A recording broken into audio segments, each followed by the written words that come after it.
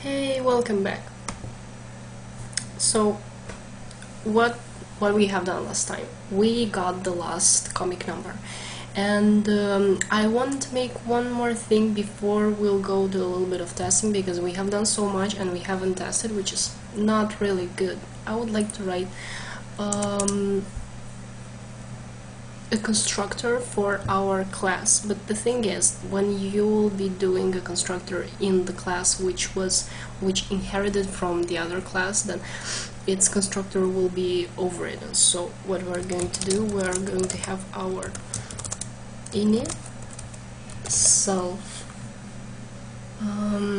also will get the URL, but we don't want to override it, we want to use those variables. We need the URL, we need the contents, because we'll be using them constantly in our xkcd parser too.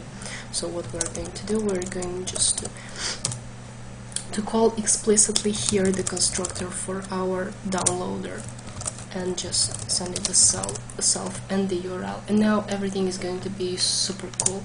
So my proposal is the following, like, let's keep the last comic number, let's not return it from our function, let's just keep it here. So we'll create self last, that's cool, last comic number. By default it's going to be none, okay. And here we need to make a change. I'm using Sublime Text 2, so I can make a multiple selection and write at the same time in different places by editor, by holding the control button and clicking anywhere, so I can then write. Cool, yeah. So just a little trick. And also we'll need in our, like, let's keep in our constructor also the title and also the caption, which we will get from the DOM. So, okay, that's cool. So let's create the next method, which is going to be called getTitle. GetTitle. Oh, no, I actually told you that we are going to now test it. So in order to test it, you can start writing here and making calls to functions and stuff like that, but it's better to check if it's if you're like create a main function for our script. So if name equals to main, then here you can do whatever you want. Let's make it like that, xkcd parser. This is going to be our object. Oh, no, not like that. Oh, created with them. Oh yeah, let's specify the URL here for our, let's get it like that. And yeah, cool.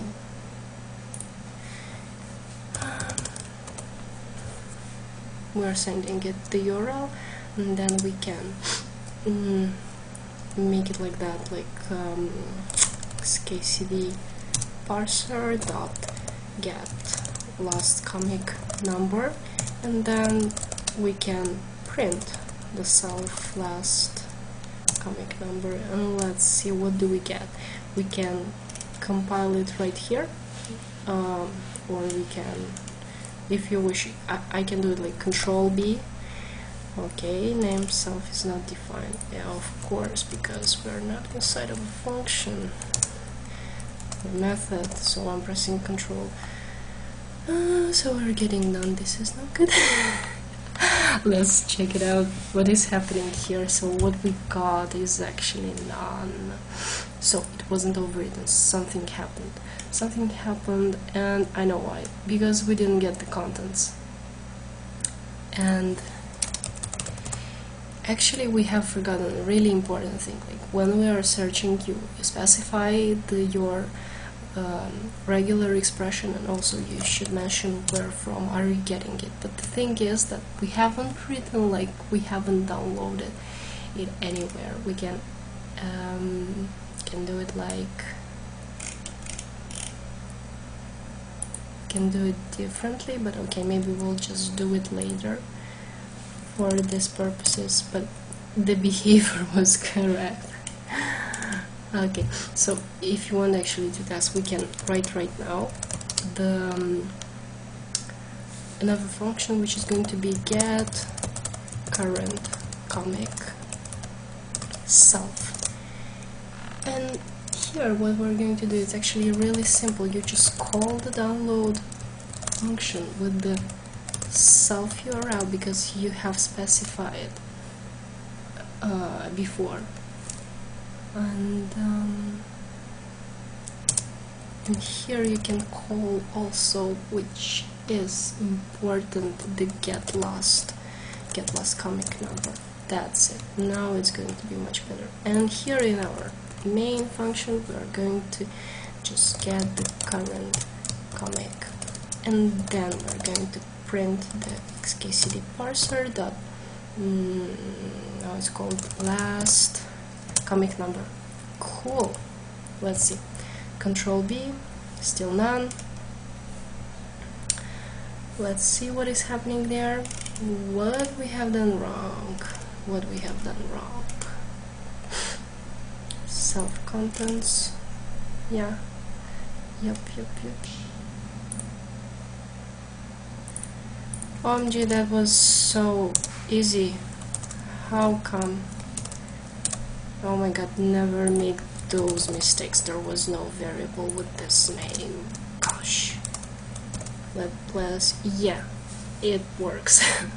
Hooray. So now you can be sure that actually, what do we have? We know for sure that our page is downloaded. We get all the HTML code.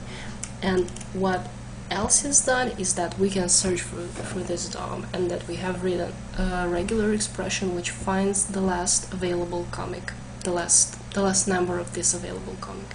So okay, works fine. See you in the next video.